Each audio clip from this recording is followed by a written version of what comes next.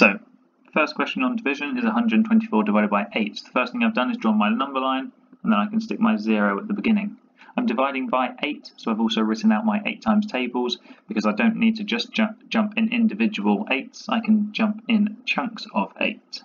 So if I'm trying to reach 124, I know that I can jump in one nice large chunk of 80. And it's worth noting inside, that is 10 lots of 8. Now, to get to 124, I can look up. Another large jump I can take here is 40, which would take me up to 120. And it's worth noting down that that is 5 lots of 8.